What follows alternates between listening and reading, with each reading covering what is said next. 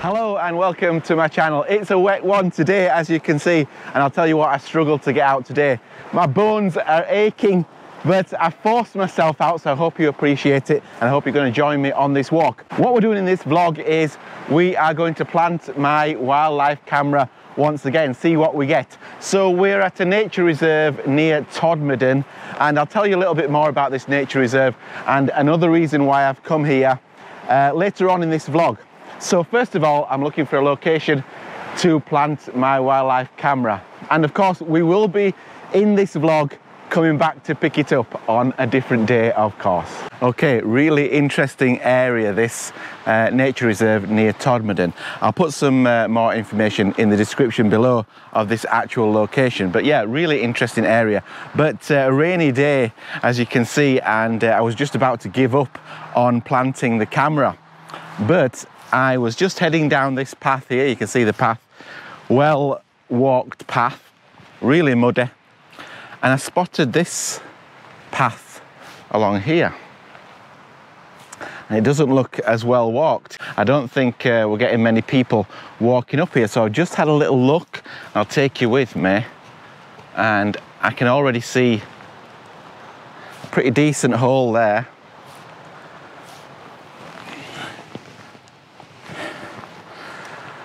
I'm almost certain, with my fantastic knowledge of wildlife, but I'm almost certain that will be badger. And the path continues along there. I'm going to take a wander along there and plant the camera somewhere along there. And it's just off the path here. Look at the view over there. Amazing views here. So I will be returning. Of course I will be returning because I've got to pick the camera up. Hopefully it'll be a better day. But first of all, we have to find a place to put the camera. I'm going to take a wander along there and see if I can find an ideal place, and I think we'll be getting badgers. Okay, so I found a place to put the camera, and I can't show you around very well because I'm on a very steep banking, but I can see some paths coming down here, and I'm going to put it on this tree here. Now, in the last vlog, I was telling you about my wildlife camera, and I've got some new mounts for it because I wasn't happy with the strap going around the tree because I thought it was quite visible. Although this is a pretty secluded place now that I've managed to clamber down to. So I'm going to put the camera quite low down on this tree, pointing slightly downwards, and hopefully we'll get some badger, rabbits, and maybe fox. If you remember the last vlog, we got nothing, so it could be nothing again. Let's hope it isn't. But that's the exciting thing about the wildlife camera. You just don't know what you're going to get. It will be password protected, of course. I'll bring you back when I've put it on the tree and we'll have a look at how I've mounted it. So that's it. The camera has found a new location and we'll see what we get. I've got it set to record video for 20 seconds. I had it set for 10 before, but I think a nice 20-second video. I've also got it set so that it will wait 2 minutes before it's triggered again. So that cuts down on recording too much of the same animal. Obviously, if it hangs about, then we get more footage. But it's 20-second videos and one high-resolution photograph. When we come back, we will take you up to the reservoir and I'll have a chat with you about a few other things that are going on here. So I'll see you then.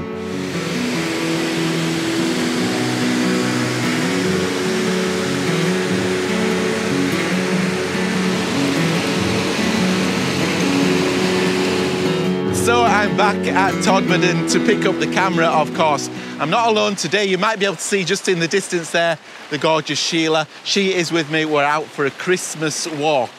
A Christmas walk? Is that what he said? Yes, that is what I said, a Christmas walk. So how long has the camera been out? How long has the trail camera been out in the woods here? Will it still be there? Well, we've got a little bit of a walk to go on before we actually get to the camera. So hopefully it will still be there. I don't know whether you can hear me over the noise of the water, but we've had so much rain here in West Yorkshire over the last 2 weeks.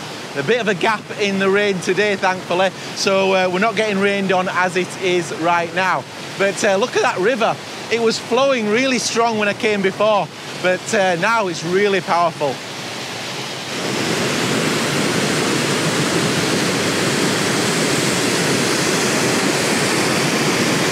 So yeah, the camera has been out for 14 days. That's a fortnight in some cultures. We've had the winter I can't even say solstice. So since I put the trail cam out a fortnight ago, we have had the shortest day. The winter solstice has passed. The dark days are over. We are gaining about 2 minutes of additional daylight every day. Bring it on, that's what I say. The sunshine has just come out here and we're up at a place called GoPro Reservoir. The reservoir is just up above that embankment, of course, and we've got the moors out up over that way, and I want to walk out up over them moors very soon, but not in this weather. When the weather gets better, I might even do a bit of wild camping up there. But yes, we're getting 2 minutes of extra daylight per day. That's absolutely brilliant. So I do hope you have all had a great Christmas. Me and Sheila have had a wonderful Christmas. We've just had a quiet one, just ourselves, and I have been enjoying all the luxuries of Sheila's cooking. It's freezing cold today, it's about 2 degrees, and the wind chill is pretty severe. So we're just going on a short walk today and we will be picking the camera up very soon. I hope it's still there. Now up in the distance there, you might be able to see there's been some tree planting going on, and that's part of the new northern forest that goes across the north of England. A brand new forest, and it's being done through the Woodland Trust, and they're going to be planting around 50 million brand new trees to make a brand new forest across the north of England, which is fantastic. So I'm going to go up and have a look at that at a later date, so we'll be coming back here. But today we are coming here to pick the camera up, of course, and will it still be there after a fortnight? And I did suspect that we would be getting badger. Now, I was originally coming to have a look for deer up on the tops there. We're getting a bit of sleet and rain as I speak now. So I'm going to hurry up and get to the spot where the camera was planted and hope it's still there, and see what footage we have got, if any. Can you imagine if after a fortnight I've got nothing again? Yes, so if you visit the Woodland Trust website, you can actually get involved in planting some of them trees. So it's an ongoing project for them. And like I say, 50 million new trees creating a new forest across the width of northern England. So that's a fantastic project. Now, thank you for all your comments on my trail camera project that I'm doing. I'm going to highlight a few of them comments right now. So John Warner, he commented saying that I should look up some websites on the droppings. There should be some websites out there that I should be able to research the droppings. So yeah, I'll be looking forward to looking up some shit websites. And thank you to Dean Dunbar. He suggested that I camouflage my strap a little bit more so that I can actually use the strap for the camera around the tree, and also to create a sort of a DIY rain cover for the lens to stop the rain getting on the lens. I hope there hasn't been any rain on the lens while it's been out for a fortnight. I can't see that not happening. I think there'll have been a lot of rain on the lens, so hopefully it's sort of drained off and dried off during the day. So I'll be gutted if it's got a bead of rain right on the lens for a fortnight. Surely that can't happen. I also got a comment from Steve Schnetzer. I hope I'm pronouncing that right. He said that I should up the sensitivity on my camera settings, and maybe that's a good idea.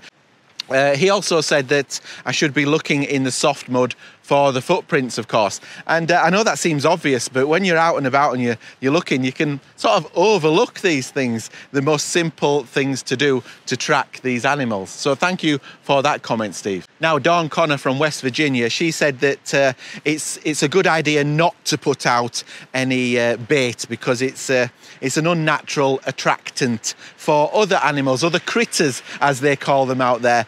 So other critters will come to the area and sort of drive out the wildlife. So I guess things like cats and dogs, if you put in some cat food out or dog food out for like badgers, you're going to attract the wrong type of animal. So yeah, I agree entirely with that, and I won't be using any bait. I'm just going to hopefully look out for where the animals naturally go, where they naturally live, and plant the camera right there. So we are really close to where I planted the camera. I say we because of course Sheila is with me, and I've really got a feeling that the camera's not going to be there. I really have. It's really close to the main path that people walk on, but it sort of like doubles back along here. But yeah, I've just got a feeling that it's not going to be there. I always have that feeling. Okay, I'm gonna walk you over to where the camera is. Let's see if it's there.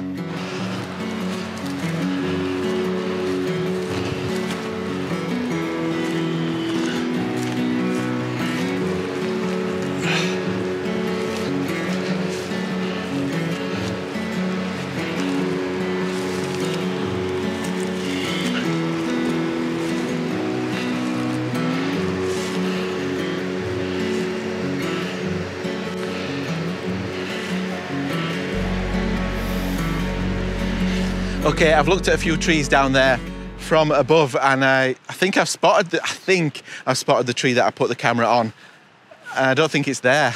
I'm gonna have to clamber down. I was hoping to spot it from above and then go down to it, sort of take you down, but I'm gonna have to clamber down here. It's very steep. And if I do find it, I'll bring you back then. And if I don't find it, I'll bring you back then, and I will be crying.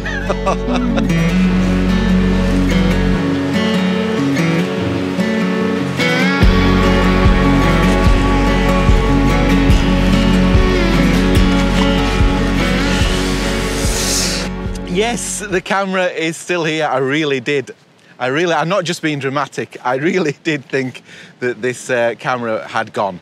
There's a few trees that just look the same along the way. And yeah, I was up above there. You can see Sheila there. We've walked along the top there, and I thought I'd be able to spot it, but I didn't. Anyway, I have found it. I did mark it with the GPS in case I couldn't find it, but I did spot it. So it is still here. Let me just show you how I've mounted it. I've mounted it with one of these new mounts that I said.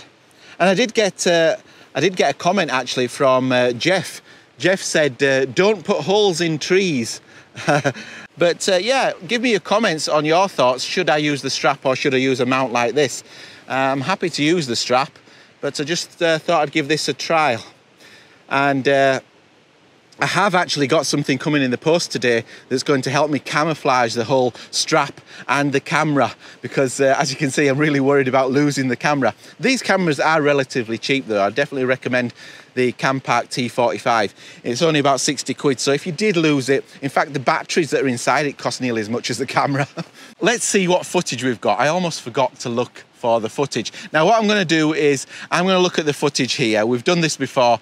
You can't really see it on the GoPro very well on the screen that is in the camera, but I am going to show you what footage I got, if any, in a moment, and tell you what I thought. And let me know what you think about the footage, if we've got any, in the comments section below. And let me know, of course, about the mount situation with the strap.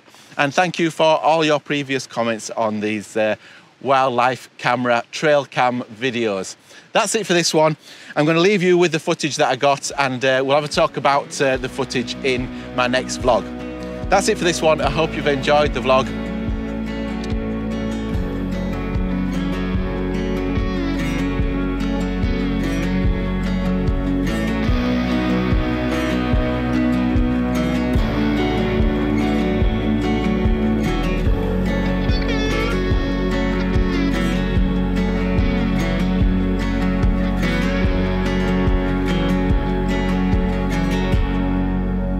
Consider subscribing. I upload a vlog every month. Until the next one, bye.